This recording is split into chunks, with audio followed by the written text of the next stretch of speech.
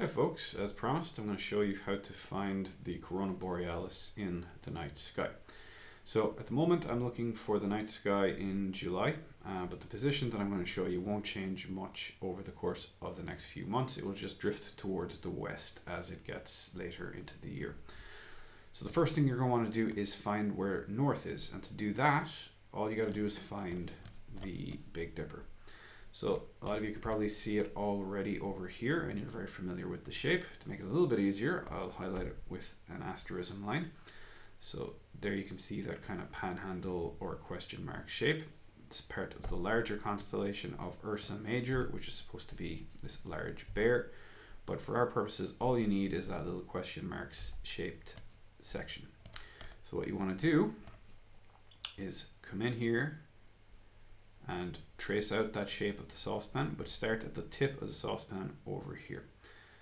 So once you've done that, you want to work from that tip towards the left and out towards the handle.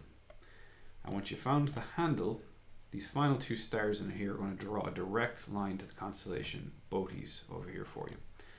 Now once you got to Bootes, it's this kind of diamond shaped constellation here with a really bright star at the bottom of it called Arcturus. All you want to do at that point is come up to this left shoulder of the diamond, and right next to it you'll see this horseshoe shaped constellation, and that is the Coronae Borealis, or the Northern Crown. So you can see the artwork right there.